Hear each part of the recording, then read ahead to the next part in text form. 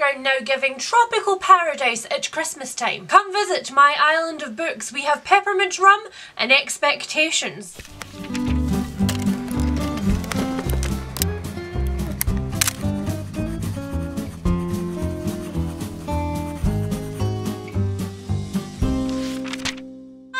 It's Leigh and welcome back to another video. Today, as the title would suggest, I am making my list and checking it twice. And by checking it twice, I mean I am pre-ordering everything and then I'm telling you about it for fun and accountability purposes. Because you see, next year, my book buying ban will vanish and I will be free to buy anything that I like. Hi Santa! You know where she's like, oh, in a 54 convertible too, light blue. More like, can I just have a moving truck and an extension added to my house for books? And can I have like 14 more hours in each day? And a selection of tea-like beverages. I'm not asking much, just a token, merely a trifle. Okay, well, we've definitely lapsed into Leanne's musical Welcome to the Inside of My Head. What we are actually here today to talk about is my most anticipated books of 2023. And there are a lot of them. If it has an ISBN, the order is in. We don't actually have that much time to chat, believe it or not, because there are so many books on this list that this is going to be a whip crack tour through 2023's publishing year. In my eyes, in my interest box. So without further ado, let's get on with it. So I'm going to cover two categories of new releases here today. The first is going to be a small list of sequels that I personally am very, very excited for. And then we are going to talk about brand new releases, both standalones and the beginnings of series. I have, to the best of my ability, put both of these lists into date order as the dates stand right now. I'll know that the publishing calendar does chop and change somewhat throughout the year, so take these dates as happy estimates. Alrighty, let's get started. Coming out on the 5th of January, nice and early to put extra pressure on me to finish that reread. Thanks so much, publishers. Is 9 Liars by Maureen Johnson. This is the 5th book in the truly Devious series. It follows Stevie Bell as she continues on in her adventures at Ellingham Academy, although she is now in her senior year. And I am led to believe that this one does not take place solely in Ellingham Academy. I think that Stevie is actually going to leave the school. She may be going to study abroad with someone, and during that study abroad time there is a cold case that Stevie gets very interested in, which happened in the 90s. Next up, we have a book that is on pretty much every most anticipated list that I have watched so far this year, and that is, of course, Hellbent by Leigh Bardugo. I read Ninth House with my Patreon book club last month? Was it last month? What is time? And I really freaking loved it. This series starts off with Alex Stern turning up in the freshman class at Yale. She has an extremely sketchy and mysterious past that she would rather leave in the past, but the catch to getting over all of that and being at Yale is that she monitors all of Yale's secret magical societies, and many things go wrong. Like many things. Many things go wrong. The next one on this list might be a little bit of a surprise for you guys because I have not actually yet talked about the first book in this series on my channel. It is The Tyranny of Faith, which is the second book in the Empire of the Wolf series by Richard Swan. I was thoroughly influenced by the lovely Tori at Tori Morrow. I will link her channel down below to pick up a few of her favourites that she has absolutely raved about. The Justice of Kings was one of those books, which is essentially a murder mystery set in a fantasy world. It follows Sir Conrad von Volt, who is the King's Justice, as he looks into the death of a noblewoman which has been reported to him. And this one has a particularly interesting hook for me because it's not actually told from Conrad's point of view or look from an omniscient narrator's point of view. It's told from Helena's point of view, who is Conrad's clerk. And I've pre-ordered this one for purely vain reasons because the hardbacks are absolutely stunning. And so if I love the first one, I don't want to end up having to wait for a paperback and have a not matching set. And this one doesn't come out until the 15th of February, so I've got until February to work out whether I actually want the sequel or not. Although I suspect the answer is not. I suspect the answer is yes. Next up, coming out on the 28th of February, another book that is going to be on every most anticipated list for anybody who loves sci-fi and fantasy, is A Day of Fallen Night by Samantha Shannon. This is technically a prequel in the Roots of Chaos series, which of course started with the Priory of the Orange Tree. Priory is essentially about a queendom that doesn't have an heir. It has a lot of kick-ass female characters in it, a lot of queerness and a lot of dragons, as the covers may suggest. And A Day of Fallen Night follows the ancestors of the characters in Priory of the Orange Tree back through the ages as we get some of the epic stories that has already been hinted at in the lore of Priory. It all sounds very confusing, but I promise it will make sense. We are Samantha Shannon stans on this channel. I have become absolutely obsessed with her work in 2022, so I cannot wait to add the hardback of this beauty to my shelves. Next up, on March 7th, so missing my birthday by a couple of days, we have the second in the Magic of the Lost series by C.L. Clarke. I did not think that we could live up to the magic of the cover of the Unbroken, but methinks we have surpassed ourselves. This series follows Tyranny, who is a soldier who has been sent back to her homeland to stop a rebellion, and Luca. Luca's job is to sway the rebels towards peace, it's to follow orders. But what Luca is looking for isn't really peace, it's actually a turncoat. I will never ever get over the feeling that washed over me when I read the bottom of the blurb on the first book. I have found it for you just so that I can give you the same experience. It says, through assassinations and massacres in bedrooms and war rooms, Tyranny and Luca will haggle over the price of a nation. But some things aren't for sale. Next up, coming out on the 3rd of August, is the reissue of Ravensong, the second book in TJ Klune's Green Creek series. Because of TJ Klune's pretty epic success, Tor has picked up his backlist and is slowly releasing him. So Ravensong comes on the back of Wolfsong, which looks like this. And you better bet that your bitch here ended up tracking down a copy of the sprayed edges version of Wolfsong, because just a note for anybody who can access Waterstones, they are producing all of TJ Klune's books with these like wraparound sprayed edges.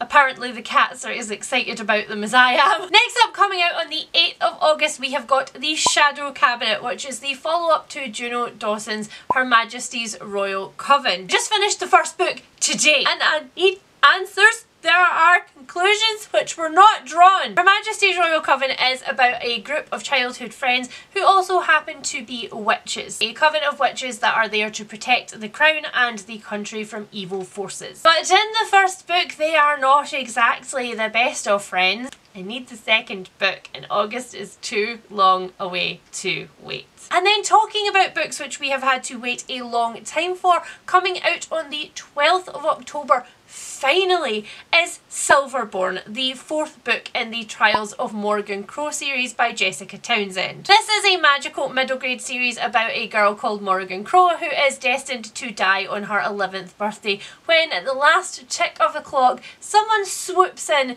to take her away. This is a pretty beloved series. Anybody who likes middle grade is going to have this one on their list this year. I don't read a tremendous amount of middle grade these days, and yet it is here on my list. Okay, so that is all of my most anticipated sequels for 2023. If you think I have missed something, then do your girl a solid and tell me down in the comments below. There is always a chance that a beloved author of mine is bringing out a sequel to a series and I have somehow missed it. While you do that, I shall continue on to the new releases of 2023. So, first up, coming out on the 17th of January is a book from an author that I said I was never going to read again. Because this book is, of course, How to Sell a Haunted House by Grady Hendrix. So after the final girls support group, I was like, nope, no more, I'm not doing it again.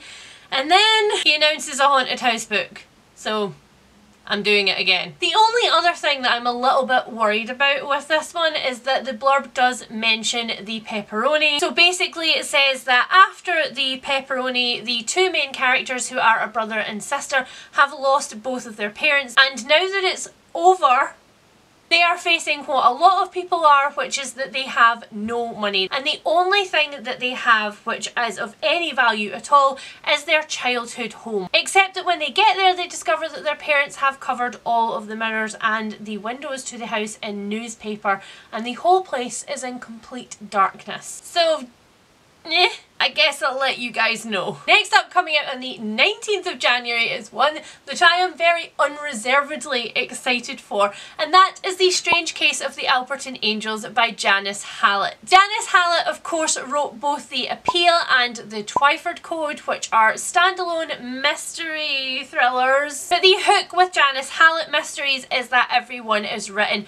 very experimentally. At the start, you open a safe deposit box, and in this safe deposit box is all of the research material for a true crime book which was never finished or published. This true crime book focused on the Alperton Angels, who were a cult-like group who believed that one of their members had mistakenly given birth to the Antichrist. That baby's mother and that baby disappeared into the care system, and now all of these years later you are unearthing what happened to this baby from the point of view of an author who wants to get the scoop on where this baby has gone before her rival true crime author publishes the manuscripts. I think that it has the potential to once again be a hell of a good time, especially if the contents of that safe deposit box includes a variety of different types of written material like interviews and transcripts and stuff, because that for me was what made The Appeal so interesting. Next up on the 19th of January, another very popular one that I have seen on a lot of people's new releases list for 2023 is Godkiller by Hannah Kaynor. This is the first in a new fantasy series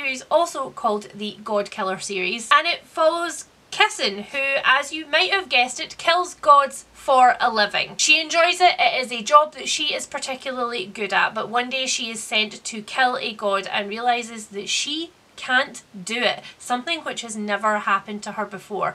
The god that she has been sent to kill is the god of white lies, and it is connected to a little girl who is on the run who turns out to be a noble girl. There is also another character in this called Elagast who works for the king. He has fought in the God War, he has rid his city of as many shrines as physically possible when his king sends him an odd message and asks him to rush back into the city that he has just destroyed. Next up, coming on the 2nd of February, we have got Wayward by Amelia Hart, a book that I am already salty about even though I don't have it yet, because this is the UK cover and this is the US cover. Are we seeing a slight bit of difference between the two? This is a witchy historical fiction novel which follows 3 generations of a witchy family, and I am very confused as to why we have butterflies and electric blue, but hey ho, here we are.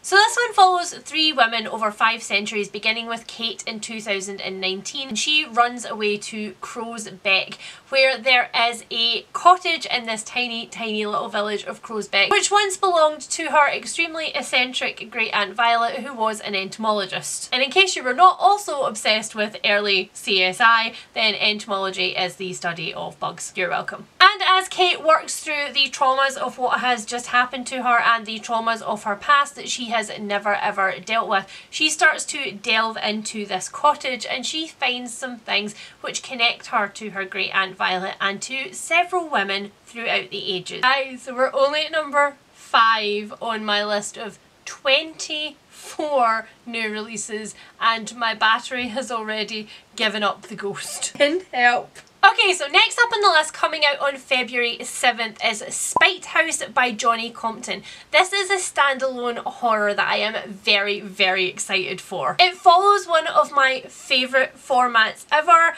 the format that I guess I will call the Shining format. Because while I didn't like the Shining very much, I did love the format of a family going to look after this big empty hotel in the middle of nowhere all alone, and that is exactly what this one does. Something supernatural is following Eric Ross and his family around and he cannot shake it. Then one day he comes across a very strange ad to be a caretaker for the Masson House in Texas. This property is known for being the most haunted in all of Texas, and essentially what the people who own it want is for somebody to go live there, maintain the property, and also to record all of these supernatural goings on in the house. But apart from the huge cash payout at the end of this, which could change Eric and his children's lives forever, Eric hopes that by staying in Spite House there is a chance that he will be able to finally start to understand the supernatural and to maybe finally get an answer to what is driving them from town to town. On the 9th of February we have got The Heroines by Laura Shepperson. This one is a Greek myth retelling, the first of a couple that I've got my eye on this year. This retelling focuses on Phaedra, who is the sister of Ariadne,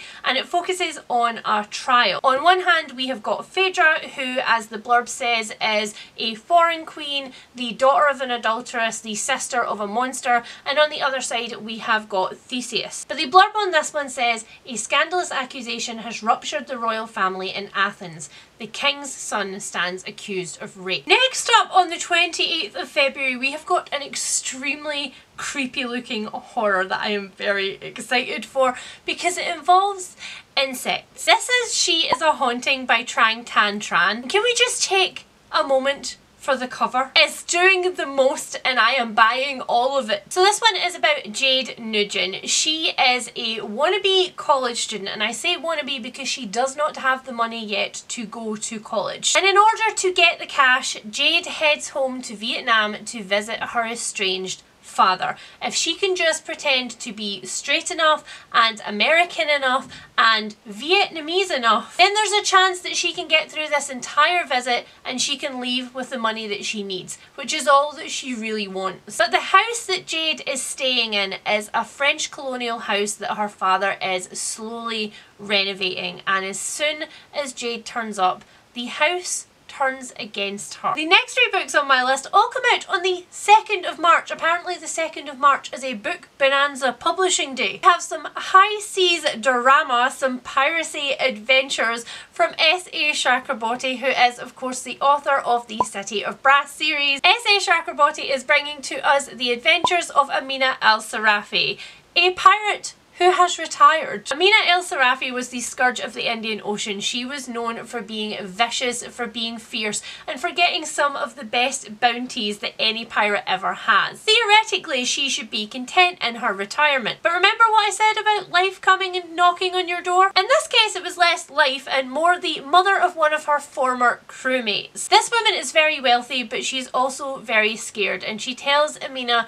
that Amina's former crewmate's daughter has been kidnapped, so I suppose her granddaughter? Anyway, said mysterious girl has been kidnapped, and this woman would like Amina to go and track her down. It isn't just one more job, it's a job that could not only set her family up, but could set her children's family up for the rest of their lives. The next one, also coming out on March the 2nd, is a bit of a weird one. It's kind of a mystery, it's kind of literary fiction, it's kind of a thriller. However, this one has my attention because it is written by Eleanor Catton, who is also the author of The Luminaries. The Luminaries was published in 2013 and Eleanor Catton hasn't published anything since, so as soon as I spotted this, I was intrigued. This one is about Mira Bunting. She has formed a guerrilla gardening group. The problem is, to keep this group going takes quite a lot of money, and they are barely breaking even with their crops that they sell from all of these little places. So when Mira finds out about the town of Thorndyke, which has been cut off by a natural landslide, it's like a gift that's been given to the group. In this town there is a farm which is of course already all set up for them to plant things in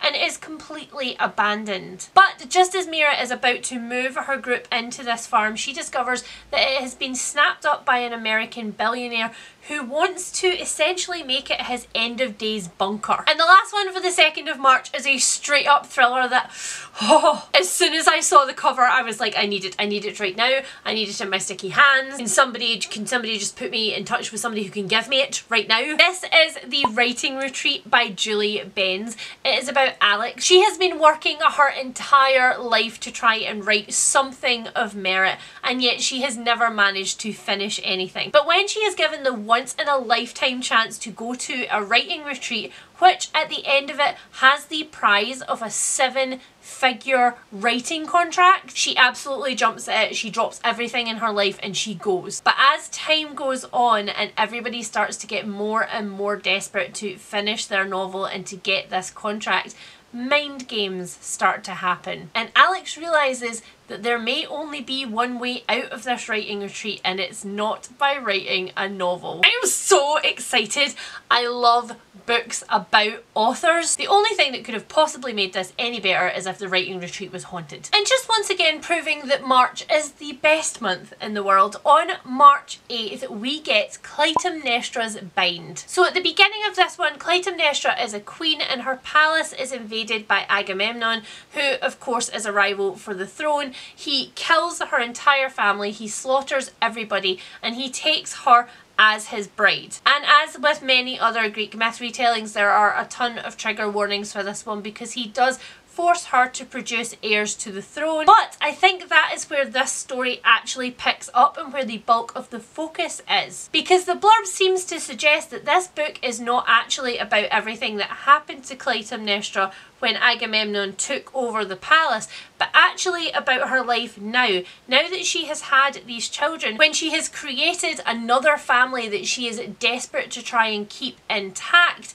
when Agamemnon sets his sights on Troy and threatens not only the stability of the actual kingdom, but also the stability of this family that she has painstakingly woven together from her blood, sweat and tears. And finally, on the 28th of March, T. Kingfisher is once again gracing us with another haunted house story. I'm so grateful. I'm just so grateful. You guys know that I have absolutely fallen in love with T. Kingfisher. Problem with that is she's a machine. She's just producing books like left and right. There are in fact 2 on this list, one in March and one later on in the year, in 2 completely different genres. Her brain, look, I love her, okay? It's a fan club of me and only me. And again, it's another one of those where I'm kind of like, well, the UK one looks like this and it's fine, you know, it's fine. But the US one looks like this. I'm just like, why? Why is this happening? Why? So The House with Good Bones is about Samantha, who has driven home to her family home for a visit. And when she gets there, when she pulls into the driveway, there is a massive black vulture that is sitting on the mailbox just staring at her.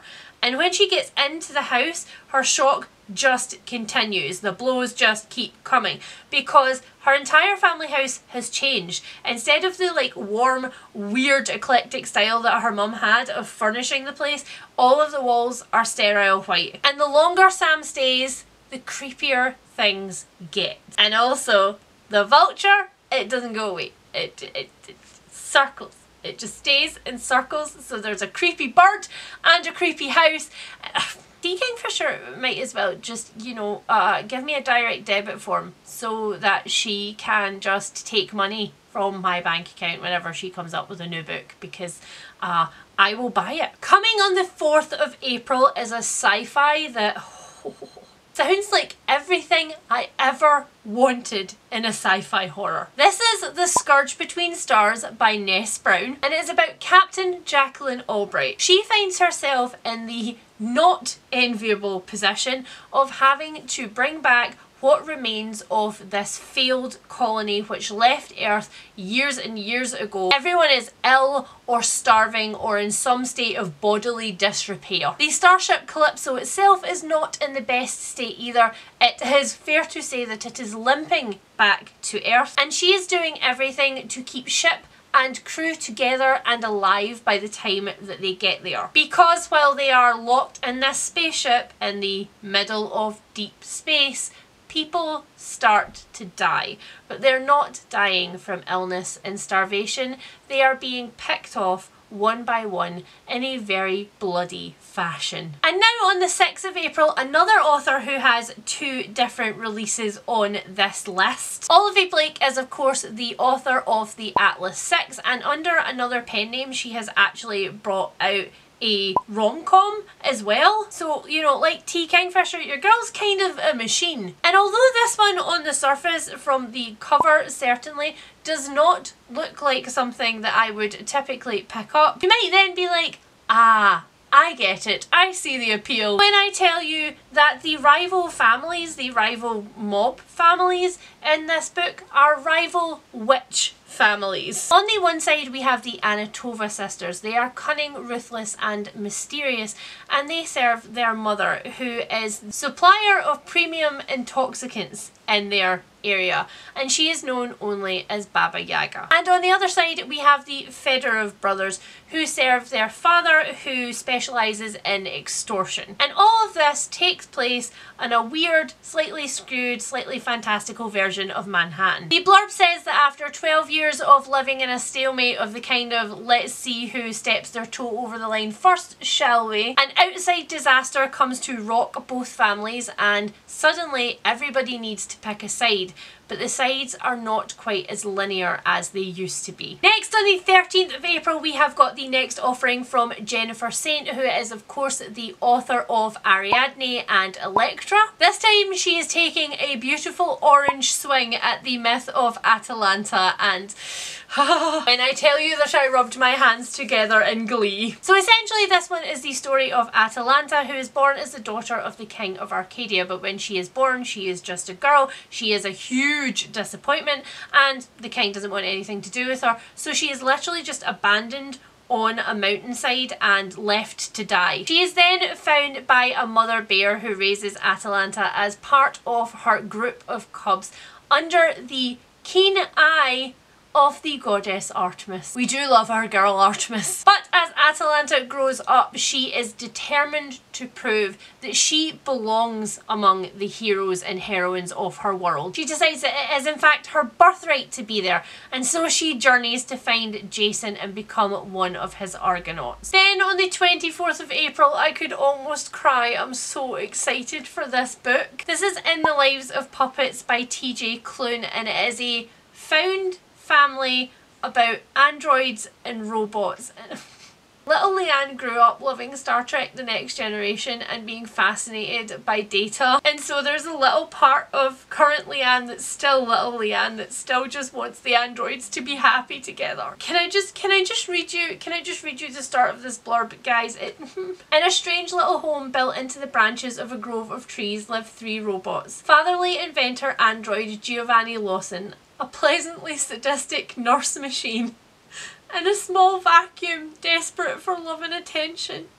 Victor Lawson, a human, lives there too.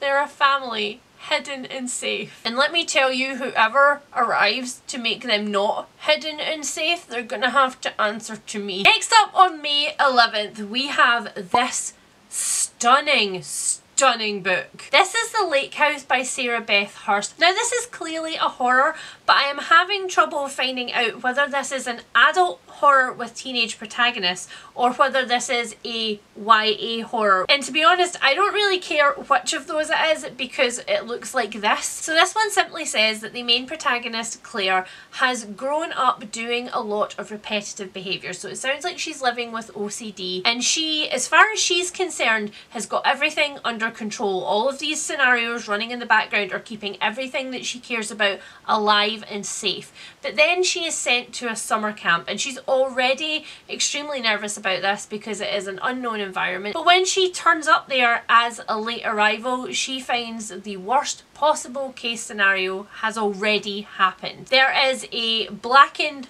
burnt out summer camp. It is just a hollow of a place, and in the woods there are dead bodies. And another one down, and another one down, another battery bites the dust. Hey, we're gonna get this done, but the batteries keep biting the dust. So finally, on the 30th of May is a really interesting one, because this is a start of a new fantasy series by Martha Wells. This one is Witch King. I, like probably most of you, know Martha Wells from the Murderbot Diaries books, and I did not realise that prior to these books, Martha Wells had actually written a fantasy series. There is a trilogy out there. So you know whose backlist Leanne's going to be diving into next year. Witch King sounds absolutely amazing. At the start of the blurb, there's a tiny bit of dialogue between the two characters that I'm just going to read for you because it made me laugh. So it says, "I didn't know you were a demon." And the other character responds, "You idiot, I'm the demon."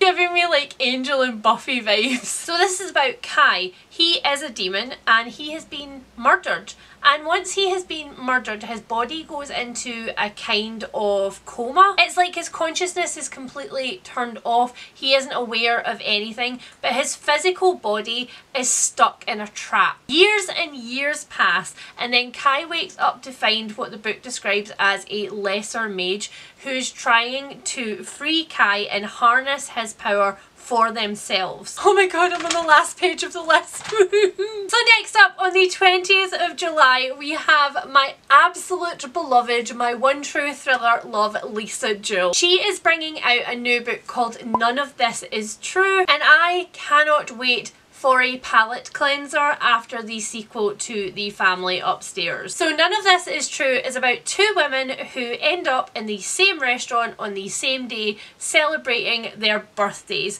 They are like, wow, that's amazing, we're birthday twins. They strike up a conversation about it, and then they discover that not only are they actually really honestly birthday twins, like they were born on the same day, but they were actually born in the same hospital. One of these women, Alex, is a podcaster and a journalist, and she's like, that would make a really cool story. The fact that both of our lives have like intersected and passed by each other multiple times and we didn't know. Could we maybe start interviewing about this? And Josie agrees. Josie thinks that this is a great idea. But as time goes on, the more interviews that Alex does, the more tapes that Alex gets from Josie, the more she realises that Josie has been hiding some really horrible, really dark secrets. And before Alex knows it, Josie and her life are inextricably linked. I do have faith in her. I do have faith. One bad book does not a bad author experience make. So again, with the crossed fingers. Then on the 1st of August, we have the other book from T. Kingfisher that we are getting next year. And this one is a fairy tale retelling, very much like Nettle and Bone was a fairy tale retelling. So this one is essentially the retelling of the myth of Sleeping Beauty, and also kind of the retelling of Maleficent, sort of, bear with me. So there is a princess, she is asleep, she is in a tower, she is behind thorns, but this is not about that princess. This is about Toadling. Toadling was stolen from her parents on the day that she was born by fairies, and she was taken away to the fairy realm, but she grew up very happily there. She didn't have a problem at all. She loved her like fairy godmothers. However, when Toadling comes of age, her fairy godmothers ask her to go back to the human realm to give a blessing to a newborn child. Are we getting Maleficent vibes yet? Then years and years later, after this blessing curse has happened, a knight rides up to this thorny hedge and he decides that he is going to see if there really is a princess in a tower like all the rumours say. There is a curse, he is going to be the one to break it. But Toadling is still there, and she is desperate against all odds to be the one to keep the curse intact. Then next up on the 3rd of August, we have got the second Olivia Blake book that we will be getting next year. However, your girl has a very eclectic reading taste. You know, I read many things from many places, and it is very much up my street. But I'm going to be very amused to see what Olivia Blake fans do with this one. This is about Viola, who is an estate agent, but she is also a vampire.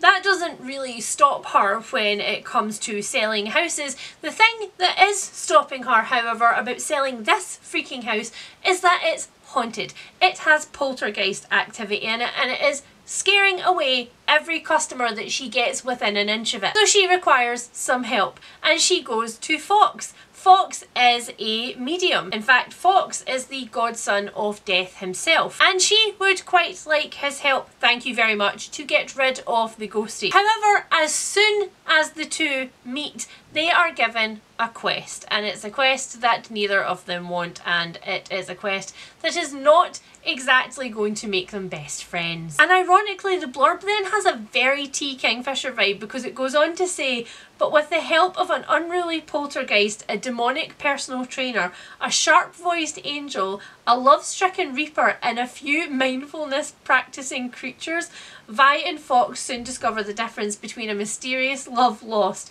and an annoying dead body isn't nearly as distinct as they thought. Okay, third from the end of my list on the 19th of September, we have got a horror that is described for fans of Stranger Things. Remember what I said about that 80s horror Stranger Things vibe just creeping in everywhere? This one is All Hallows by Christopher Golden. It is set in 1984 on Halloween night, and on that night there are two families at either end of this street who are both in crisis. And in the meantime, outside on the street, four children whose costumes look a bit old, whose makeup looks a bit streaky and faded, and who are all terrified. They blend in with the kids who are trick-or-treating, and they ask them, please can you save them, please can you keep them safe from the cunning man. And it was there, my friends, that I stopped reading the blurb and I pressed the pre-order button, and I was like, don't care who the cunning man is, want it. Now, coming on the 12th of October, we have got the second offering from Rebecca Netley.